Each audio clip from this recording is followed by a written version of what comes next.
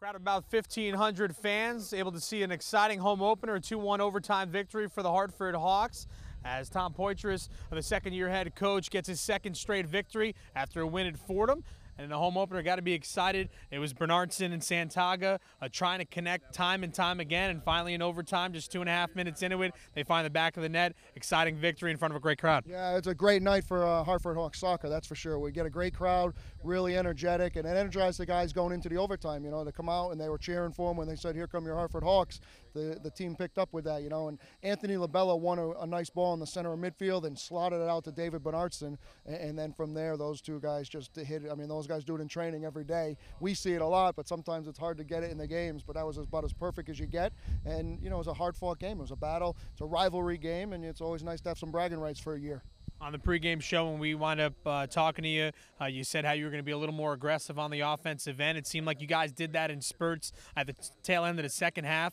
Though with a 1-0 lead, they picked up the tempo, wound up scoring with 14 seconds left in the first half. So what'd you say to the team at halftime? Well, we had to pick it up again. We had to build them back up because the fact is, when you give up a late goal like that, it takes your energy out a little bit. But the guys responded really well, and I mean, I'm really happy with that because we had a lot of freshmen and sophomores, but the juniors and seniors that we do have stepped up a little bit. They gave us some good leadership, and the young guys responded really well. I thought we had some really good chances in the second half. They might have had a little more of the ball, but we had the better of the chances, I thought, and it was, good to see from a young team, that's for sure. I know Santaga's the hero, but let's talk about your freshman goalkeeper. Really stepped on up. Huge saves, Vilsu Toomey, and the defensive line will have to include that. But the defense really got tired late, but, in overtime, found that second burst and allowed the offense to get the job done.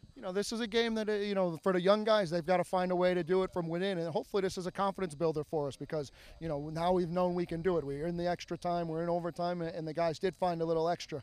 And maybe it came from the fans, maybe it came from themselves, but they found it, and we get a good goal to win. The defense was solid. We bent a lot. We didn't break too often, obviously right before the half, and that was a little bit of our own game management that we could have done a better job. We had a free kick right at the half line. We rushed to take it, and then they had the chance to come back up the field. So that's something we'll address this week in training.